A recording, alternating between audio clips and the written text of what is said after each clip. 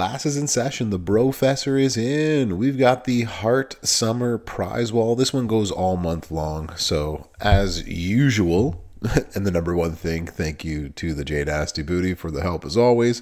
Number two, you're just going to wait. Wait until the end of the month.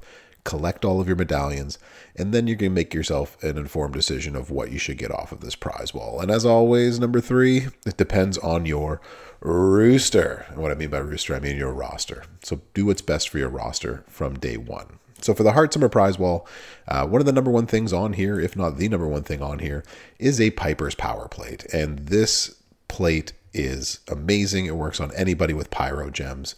So it is definitely a plate that you would want to get. It is a steep price tag. I get that, but that is indeed the number one thing on this one.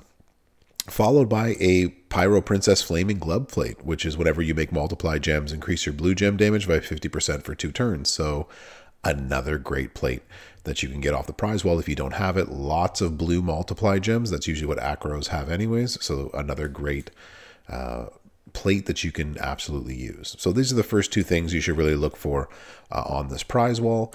The 2A, 2B is going to be the titles, but also the HART Summer chest. So these chests here, which we're going to get throughout the entire month, have a chance of getting Indi, but you can also get up to 100 shards per chest. You can get 5 of these, and that 100 at a minimum or 500 at a maximum for the 5 chests that you get here might be the difference between you getting Indi Hartwell and you not getting Indi Hartwell. So that's something to consider, which is why I say wait till the end of the month and see where you are shard-wise, because this might be what you need to go ahead and get.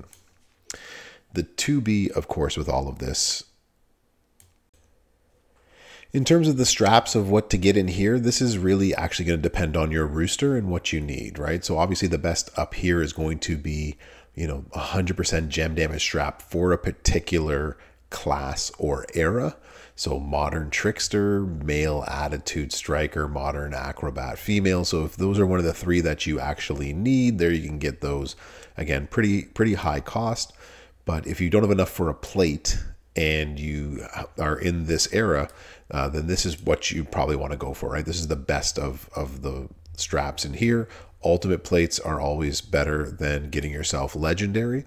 But again, look at what it is that you need. This is really very much dependent on your rooster. So that's what I would do with the traps, with the straps in general, not the traps at all. That makes no sense, but we're at the end of the video anyways. This is the HART Summer Prize Wall that goes on for the rest of the month.